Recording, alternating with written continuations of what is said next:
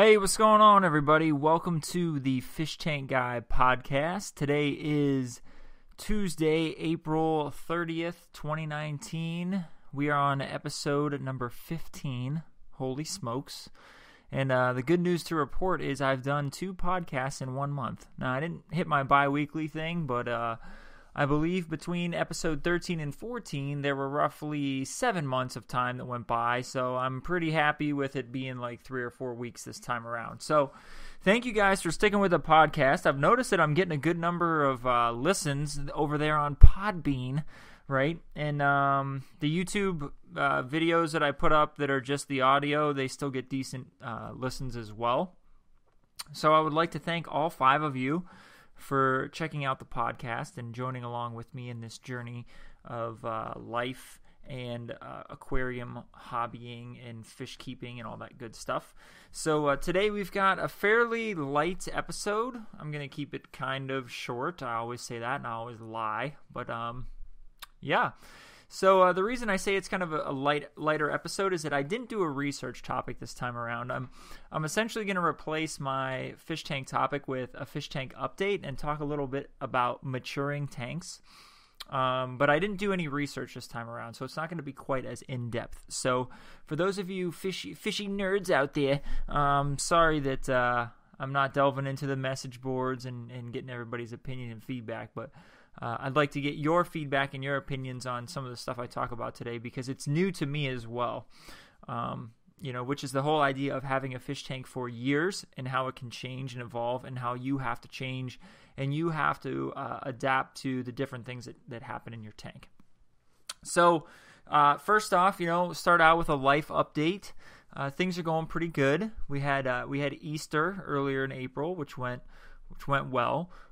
We hid the kids' Easter baskets in the basement on top of the refrigerator. We have a refrigerator in our basement, and it took them a solid 20 minutes to find it, and they continually came upstairs, and they were like, we can't find it. Are you guys hiding it, and you're going to wait till we go into another room, and then you're going to bring it out, and the whole time it was just sitting on the fridge, which I think is like a testament to the searching capabilities of a preteen and teenager. I kind of feel like I was the same way when I was young.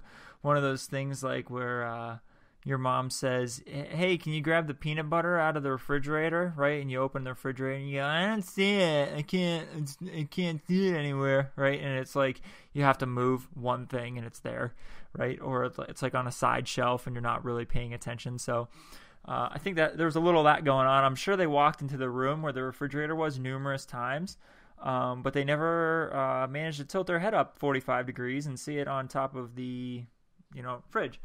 But so Easter was good. I always enjoy the post-Easter candy sale. My favorite are the I don't even know the exact name of them. I think they're Cadbury and they're mini eggs, but so they don't have the Cadbury. They don't have like the cream in them. They're just chocolate, but they got that powdered like M&M shell on them, and they're so good. They're so good. I went to CVS. I got them 50% off, and I got a huge bag, and I ate them all within like a couple of days. They're freaking amazing. But if you didn't get them, I hate to tell you, you're not gonna be able to get them until next Easter. So bummer town for you. Other than that, things have been going pretty good. Trying to get the pool open. I'm not very good at, treating the pool. It takes me a long time. Maybe because it takes a long time to cycle and I'm just getting used to like the amount of chemicals that I need to put in the pool.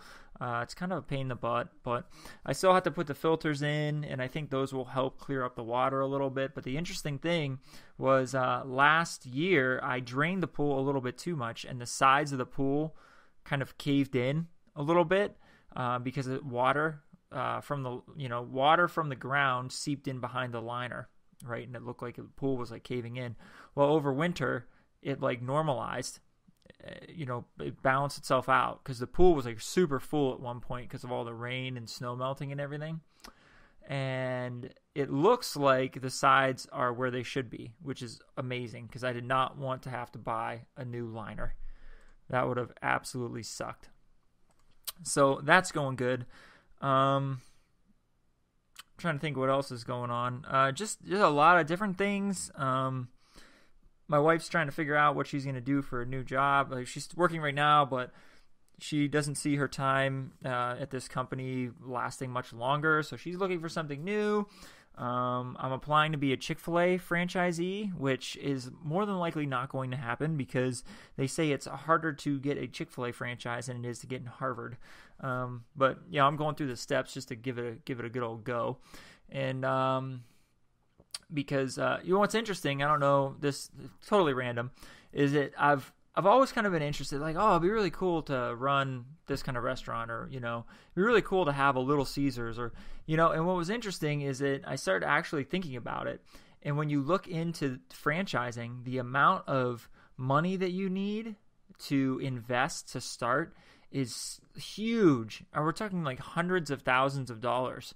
And some of them, such as a Little Caesars, like the yearly payback, the yearly income that you basically put in your pocket is not really all that great, which is kind of surprising. But the interesting thing about Chick-fil-A is Chick-fil-A takes like a big chunk of your profits. Okay, they take a big chunk of your profits. However, the cost to, start up a Chick-fil-A franchise is very, very low. Because they build the building, they, buy all the hardware, they basically do everything, right? You do have to pay a fee, but instead of hundreds of thousands of dollars, it's like $10,000. And the payback yearly is pretty good as long as your restaurant is successful. And I don't know about you guys, you guy, you girl, like two people listening. I don't know about you two, but here in Erie, the Chick-fil-A is a freaking madhouse. There's like always people there. You'll go there on like a Tuesday at 2:30, and there'll be a line around the building. You're like, do these people work? Like, why are their kids here? The school's not even out yet. It doesn't make any sense. It's like people take their kids out of school to go to Chick-fil-A. It's weird. So yeah, I mean, I'm going through that process. I'll keep you guys posted. I don't think really anything is going to come of it, but it's interesting to go through the process and, kind of see how they select people for their franchises. All right, let's move on to the other things. I'm going to do a brief gaming update. I got movie reviews with, oh man, big movie in my movie reviews.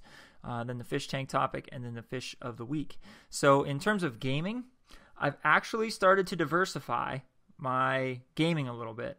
I don't play Fortnite as much anymore.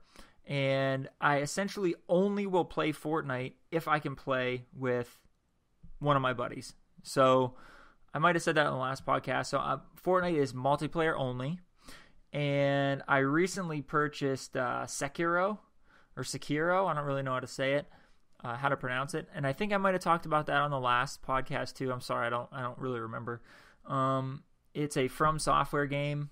And it's been kicking my butt. I think I've got 25 hours into it, and a good number of those hours are just getting killed repeatedly by the bosses over and over and over again.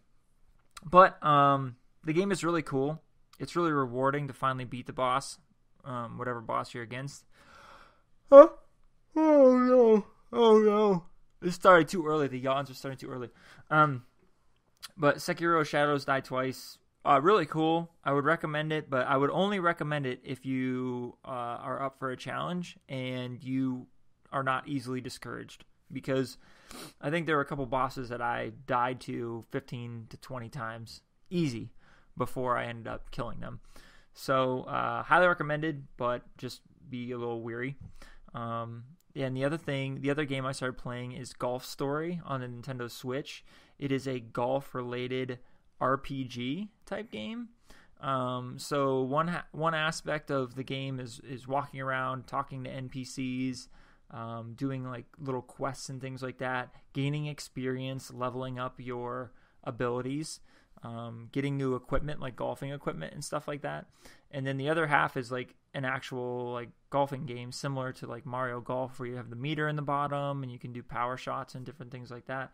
And it's actually really good. It was a really good deal. I think I got it on sale for maybe like $5. I'm not a huge golf fan. I used to play golf years ago until I realized I was absolutely terrible. And then I stopped playing golf because it's like, well, I can pay $30 to go on the golf course and be miserable because I'm so upset that all my shots are absolute trash. Or I could just save that money and do something I enjoy with my time. So I don't play golf anymore, but I like the game. So if you have any interest in golf or you're even okay with golf, it's definitely a good game to check out and pick up. So I would recommend that one too. So those are the 2 new games I'm playing.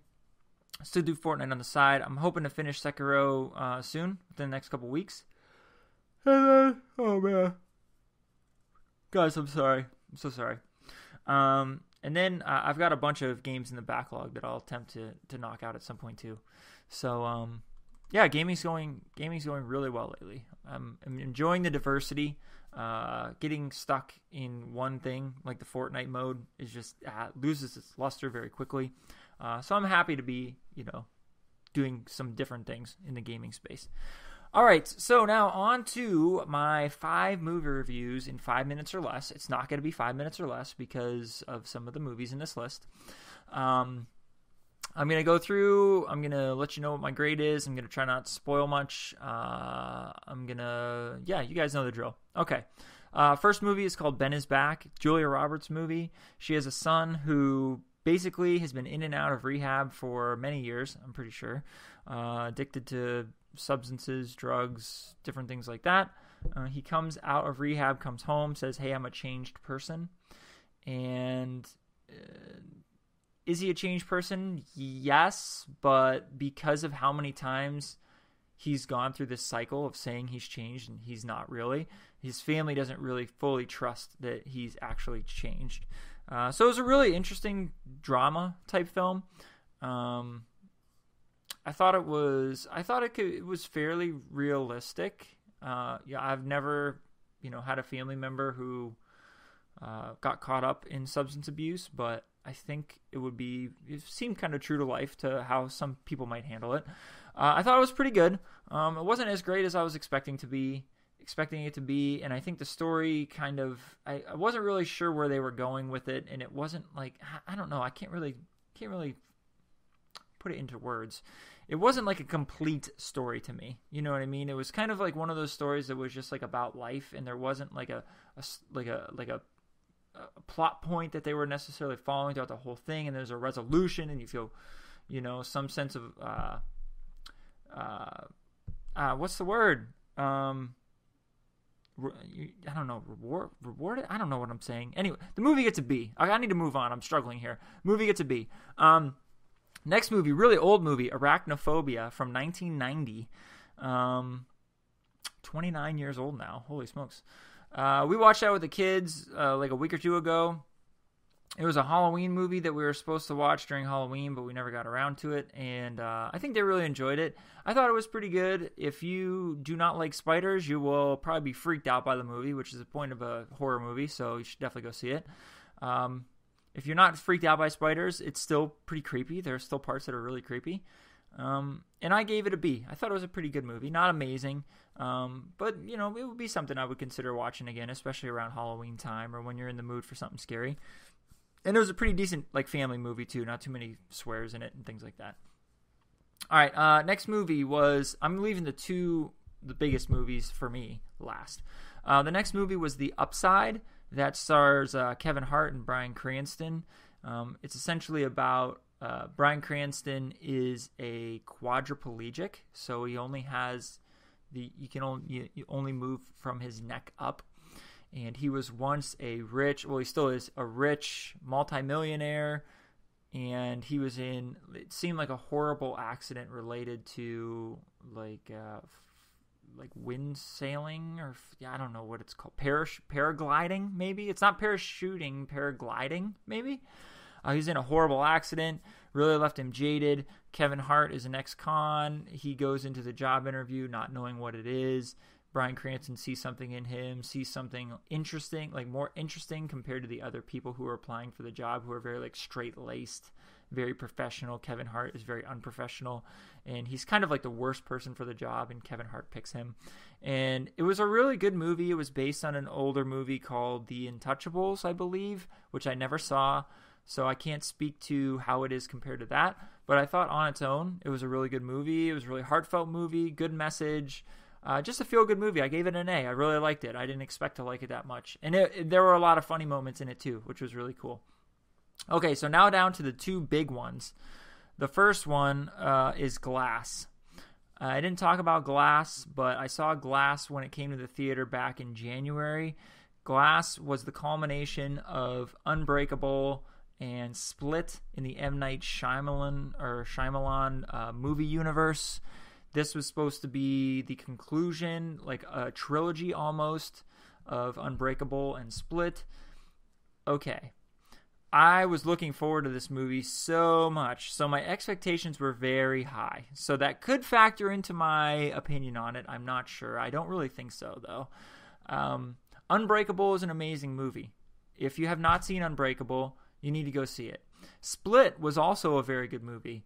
If you haven't seen Split, you need to go see Split. You should see it Unbreakable, then Split, then Glass. And the thing you have to realize is that Split came out like 15 years after Unbreakable, and they are tied together in some sort of way, which I won't say. So when I finally saw Split and I saw it was tied to Unbreakable, I was like, oh my gosh, this is so crazy, because I loved Unbreakable. It's a great movie. Different movie, but really good. Now, Glass came out, and like I said, I don't really want to give anything away, so it's hard for me to really talk about it. But unfortunately, I was really disappointed by it. I thought the movie was well made for the most part, but I don't think M. Night made great decisions when it came to his characters, how he treated them, and how their stories concluded. I'll put it that way. I think he was trying to go for something different, which he definitely did, and I don't think it worked. It didn't work for me. The way that he ended the film, there are other films that end in a similar way, but how they treat the characters matters with how you feel walking out of the movie theater, and I just felt like bummed out. And I don't go to the movies to feel bummed out, right? I mean, there are movies that are sad, that tug on the heartstrings and whatnot, but for that kind of movie, what it could have been and what it ended up being, super bummed out. I gave it a C+.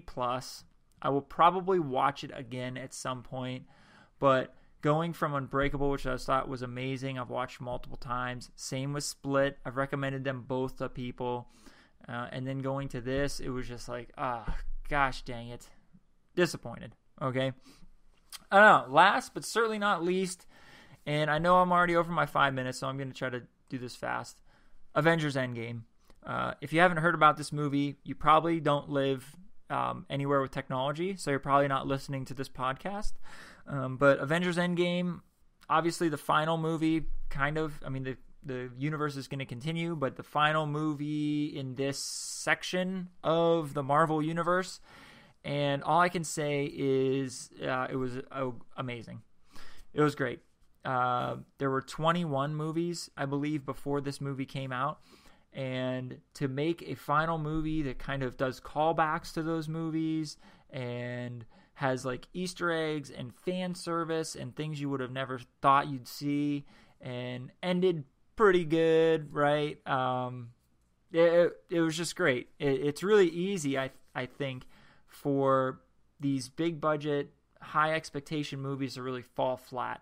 And it definitely did not. That being said, there were some things about the movie that I didn't really get. I think there were some plot holes. There were a couple parts that made me a little sad. But again, I thought the way that they handled the characters was great. They handled them all with like respect for the characters and respect for the fact that people have followed these movies for 10 years now. And they kind of realized that people would be disappointed if their characters were treated poorly, even if they didn't make it, right? Not everybody lives in the movie, obviously. But I loved it, and my stepson loved it, and we had a good time going to see it. I gave it an A. Check it out. Definitely awesome. See Infinity War first, and then go to Endgame. And just enjoy yourself, right? Try not to get too wrapped up in some of the plot points, because it is a little bit confusing at times. If you suspend your disbelief, you'll pretty much enjoy it throughout, I'm pretty sure. Okay, so there are my 5 movie reviews. Sorry it took so long, but I appreciate you guys sticking with me here. All right, so next I'm going to talk about my fish tank topic of the week, which is essentially just going to be an update of my fish tanks, and then I'm going to, rant a little bit, complain a little bit about what's been going on. But first I'm going to talk about the fish tank tower. The fish tank tower is doing pretty good. I haven't really added in anything to it in quite some time. I do have some aptasia forming in the middle tank, which is kind of a bummer, but I will do what I can. No, it's forming in the lower tank, actually, and in the middle tank. It's forming in both. So I'm going to get some peppermint shrimp to help kind of keep that at bay. But so I'm kind of bummed out about that a little bit, but the fish tank tower is doing pretty good. The struggle that I have with it is I don't have the time to keep up with the maintenance and doing water changes, so it's slowly kind of going downhill. It's just, this time period of my life here, my kids are involved with a lot of things, saxophone lessons, baseball games, baseball practices. Baseball practices amount to basically 2 to 2.5 hours. After you drive there, you have the practice and you drive home. And you're doing that multiple times a week, and all of a sudden your free time is very limited, right? So I'm struggling to keep up with the fish tank tower, but I'm doing my best. It still looks pretty good. All the fish are doing good. Nobody's died or anything like that, but it could use a little work, which I'm planning on doing tonight, actually. I know I'm going to have some free time tonight, so I'm going to work on fish tanks most of my nights. The other tank is the Pico Reef. The Pico Reef is also a struggle because, as many of you know who have been in the hobby for a while, smaller tanks are harder to take care of. The reason that I struggle with the Pico Reef so much is that the algae tends to build up very quickly. The water tends to get dirty very quickly, and that's partially because of the sun coral. Sun coral requires a lot of feeding, and obviously I'm not able to shoot. Oh, shoot, I'm getting called. Okay, sorry about that. I'm obviously not able to get 100% of the food in the polyps, so it's floating around in the water and it breaks down, and that's what causes the water to basically get dirty. There's buildup and you have a lot of algae and things like that. So that tank needs a good cleaning as well, and that tank is a prime example of why a sun coral is very difficult to keep. I'm going to do a video on a sun coral soon so you guys can kind of see what it looks like now. It looks pretty good, but the headache that I go through to sort of keep it like that is, I don't know if it's worth it, right? I mean, it's a cost-benefit analysis. I don't know if it comes out as a benefit. Well, we'll see. So anyway, the main tank that I want to talk about is the BioCube. BioCube, same as the other tanks, kind of struggling to keep up with it. I sort of do my best. I try to do water changes. I haven't done one in a while. I need to do one. Planning on doing one tonight. But the issue with the BioCube now is what I'm starting to see with having a mature tank. And what I'm talking about, and something you never really anticipate when you're starting your fish tank, is my tank is basically starting to outgrow itself. So I don't have nuisance coral in the tank, right? I don't have GSP. I don't have pulsing xenia. I don't have a lot of coral in that tank that grows rapidly and sort of takes everything over. However, I do have the cabbage leathers, and the cabbage leathers have taken up a solid third of the tank at this point. The entire left side is cabbage leather. The entire top is cabbage leather. It's actually grown over top of the Incredible Hulk SPS coral. And obviously, the part of that coral that's underneath the cabbage leather is bleached out because it doesn't get any light. Some of the corals lower in the tank, they're not getting as much light because they're getting bleached out. And now the issue I have is that I need to take this cabbage leather out of the tank, and I need to take a lot of it out.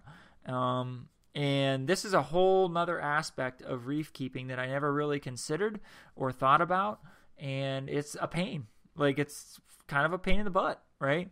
Unless you have a lot of time, and you're easily able to manipulate what's in your tank, you have a good setup in the area, it's kind of challenging, right? For the cabbage leather, my options are, either cut it off while it's in the tank, which I'm probably going to end up doing, or you take the rock out and you move it to another location, and then you work on it maybe outside of the tank or in a bucket or something like that. But even then, that's difficult as well because you have other corals attached to the rock. You don't want it to be exposed to the air. You know what I mean?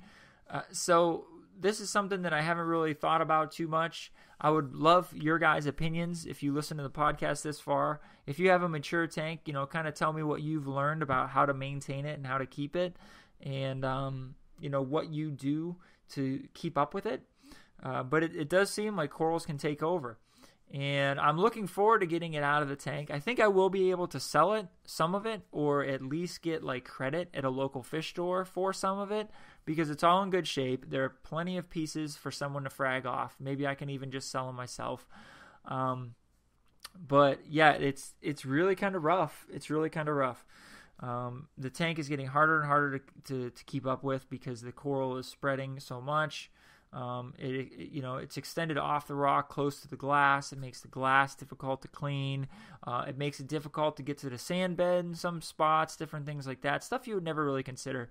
And the other thing is that coral really roots itself. It's not like I can just sort of peel it away and it just kind of, I'll just peel it away, right? And then I take it out of the tank and it's all good, right? It really requires a lot of effort to essentially rip it out of the tank, right? And you can try to cut it as well if you want. Depending on the type of coral, some you need to be more sensitive with. The cabbage roller is super hardy, so you can just pull it out and, again, can't just pull it out. You can rip it out and you can move it into another tank and it'll come back better than ever. It'll be fine, right? But it's just something for you to consider if you are starting a reef tank or you've had one for a year or 2 years. Take a look at your tank, see what's going on, what's growing, and try to envision where it could go. I think that's why a lot of people like to avoid nuisance coral, because eventually it overwhelms the tank and it's not easy to get rid of. So just another aspect of the reef hobby that can be challenging. And yeah, that's all I really have to say about it. I haven't done much research. Maybe I'll do a future fish tank topic of the week, and I'll do some research on maturing tanks. But I just wanted to talk to you guys a little bit about my tanks and kind of what's going on, and give you something to anticipate or expect when starting a tank of your own. Okay, so how far are we in here? We're 27 minutes in. Man, I might hit half an hour. The fish tank fish of the week, the fish tank guy. Fish of the week is the firefish. Fairly, common fish. However, I got 2 of them for the lower tank in the fish tank tower. I really like them. They have good personalities. They're a little skittish, a little scared, but they look great. I got a purple one and I have a red one, so it's really cool. I got a combination of both colors. And I think they make for a great, beginner fish. So I'm going to take you through the live aquarium description.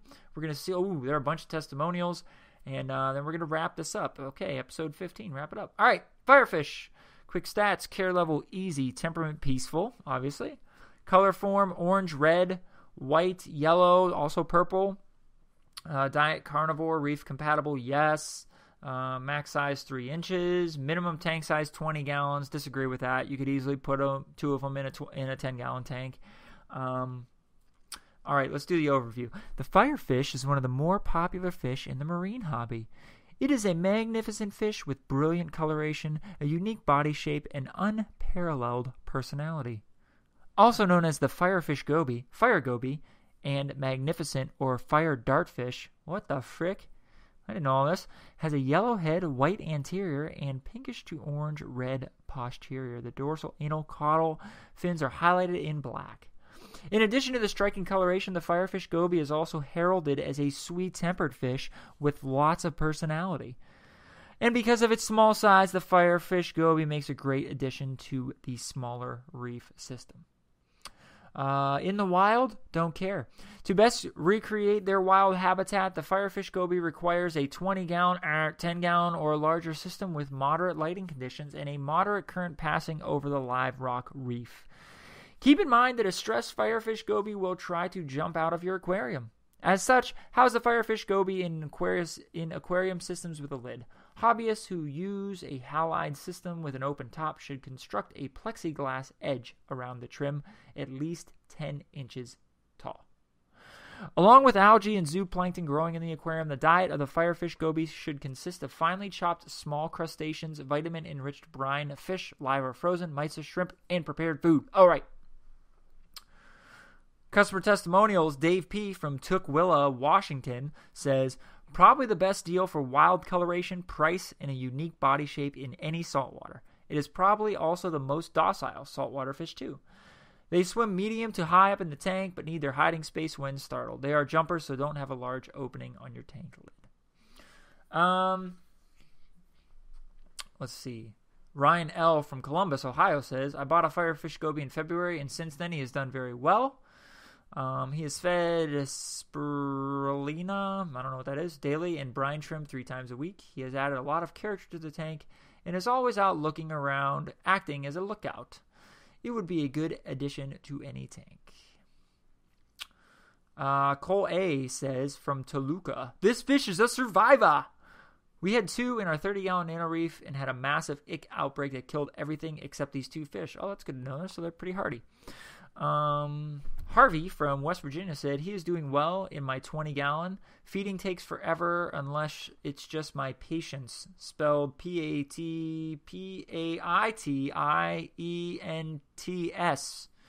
So he attempted to spell patience, but like patience if you're a doctor and you have patience, not like patience that you're patient. I don't know. Oh my gosh, there's so many of them. Let's do my corner of the woods. Kim P. from Pittsburgh, PA. Kim P. from Pittsburgh, PA. He was always hiding and went to the bottom of the tank order, but he was fun to have in a tank. Unfortunately, ours died because he was too scared of the other fish to come out and eat. Yeah, he is kind of a wuss. I will give him that. Chris C. from West Nottingham, New Hampshire says, I ordered 3 of these from Live Aquaria and they came active, alive, and healthy. I have 3 that school around the aquarium most of the time. Very nice, inexpensive fish. All right, one more from Alden L. from Oregon. Firefish are great fish overall, but need extremely peaceful tank mates to thrive. I kind of agree. They are best kept in a pair in a nano reef tank. Amazing colors! Bunch of exclamation marks.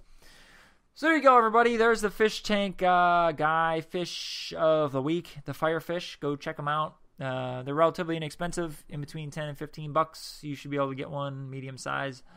And they make great additions to your tank as long as you don't have any aggressive folks in there with them. So, yeah, that's it for the Fish Tank Guy podcast this week. Thank you guys for hanging out with me. I didn't make 30 minutes because I never make 30 minutes. I'm a pathological liar when it comes to the time of the Fish Tank Guy podcast. I'm pretty honest about everything else, actually, but when it comes to the Fish Tank Guy podcast, the 30-minute thing is a lie, and it'll probably always be a lie because I talk way more than I like to admit.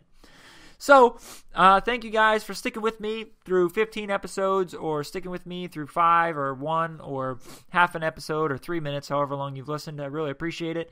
Continue to follow me on YouTube. Check out the podcast on any podcasting services.